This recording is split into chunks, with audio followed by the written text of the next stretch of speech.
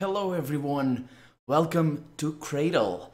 This is a science fiction first person, well, it is a straightforward game, a quest to solve the mystery of what happened to the protagonist, which we play, and how it's gonna go about in this world. This is a Mongolian inspired thing, a science fiction game.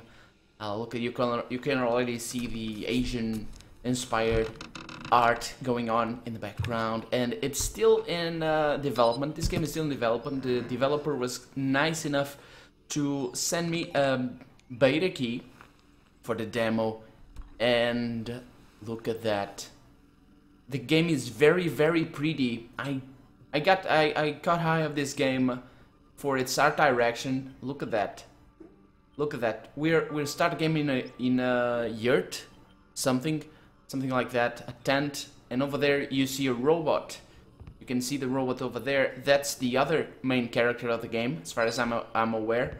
And Tobaha, I got fat and now I smell bad. Turn off your nose and don't look at me. I didn't say goodbye to Ongots. I waited for him all day, but he didn't return. Please feed him and change him. Change him? Lest he gets sick. Follow this recipe.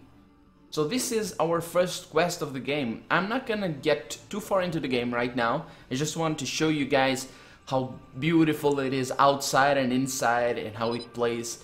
And this is gonna be episode 0 of my let's play of the game. I'm gonna start playing it when it finally releases. So let's look around the tent, shall we? So we get pretty good interactions with the environment. We can open stuff, we can pick up many items. Let's see, so we got some old stuff. New life guidebook. When in normal operating mode, the look screen is tinged with blue. The screen's neurochip turns red in the event of a malfunction. Green tint indicates that the M body is being controlled by artificial intelligence.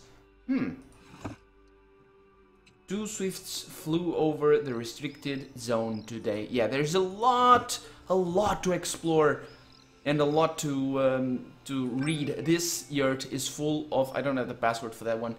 It's full of stuff. For example, over here you got a sort of a poster or something for the M body. I think that's the girl over there.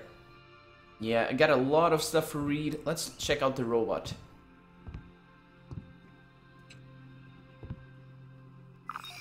Oh. Hi. Hello. Hello. Oh, so. 93, is that your name, 93? Oh. Oh, okay. Seems to be malfunctioning. Oh! I got her boobs. Wait a minute. Yep. Well, to access your inventory, press E, and then you use items as such. Oh, I got... No. Let me put it back. I don't want to dismantle you right now. Over here we got some sort of scientific apparatus. No flour in the phytocopier. Phytocopier. Interesting. Graph displaying the effect of product quotient and on consumer demand. Notes added by hand, no thanks, and benevolent heavens. Yeah. So as I was saying, this game plays very much like a linear storyline, a quest. It's apparently at least 2076, probably in the middle of summer, and look at this.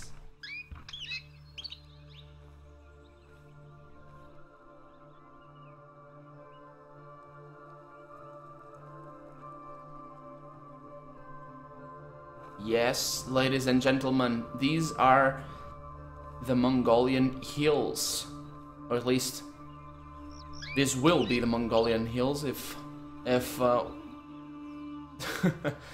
game were to happen. I think it's so pretty. Seriously, so pretty. Got a little bit of a river going on in here. Got a little bit of a puddle. Look at the sky. Look at the clouds. It's all so beautiful, all so beautiful. And this game caught my eye because I thought this landscape right here, it looks so much like the original Fallout 1 and 2. And at least what I imagined it looked in the wasteland. But I'm not sure this game is post-apocalyptic. I'm pretty sure it's not, even though we got some pretty weird technology going on. Those things, I think they're rails, some sort, that you got train carts passing through them somehow. Yeah, but look at the rocks. Look at everything. It is so great. It is so pretty. It is so, so pretty. Yeah, let's go back to the yurt. Let's just show you how this game plays. So basically, as I showed you, I got the inventory right here. I can access 7 different items. We can pick up a lot of stuff, although not everything. This thing, I don't know what it is for. I can't use it right now. So we got a few things back here, but I'm not gonna use that.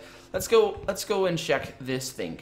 So I need to heat the red pot. I need to find the red pot. I got a lighter over here. Press E to put it in my inventory. This is my cooker. Let's put some paper in there and some firewood. No, don't drop the firewood. Just there we go. Some bit more. There we go. And let's light it. There we go. See? Easy. To put stuff back, it's a bit weird as of right now. Oh, I can... There we go. There we go. Just climb on top of the table. And there you go. Look at that. Okay, we got our little kitchen, or kitchen section of the yurt. This is the glass that I'm gonna need to pick up. Let me put it down. Okay. Open the tap. Let's fill it. And... oh, wait a minute. Wait a minute. Okay, I need the red pot first. Where the hell is it? There it is. Put the red pot in there. Pick up the glass of water that magically didn't drop a single drop. And there you go. Let's just...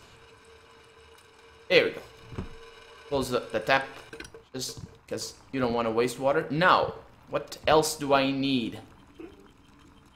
I need to add a few cut plum olives fruit.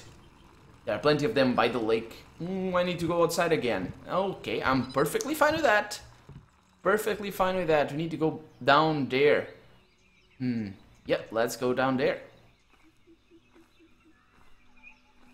Anyway, as I said, this is episode 0. I'm really not gonna play this game for at least a month because it comes out on the 25th of July. Oh, by the way, let me just sprint back to the yurt. Is that date 24th of July, 25th of July, Saturday, 2076. That's not really the release date of the game. It's 25th of July, 2015. And I don't know if it's a Friday. Probably a Friday. No, I don't know if it's a Saturday. Probably a Friday. But anyway, that's when the game releases. Check down the description below for information on the game. Got every link you're gonna need, and it's gonna be available on Steam for purchase. And I hope I'm gonna enjoy it. But until then, I'll see you in some other video. Bye bye.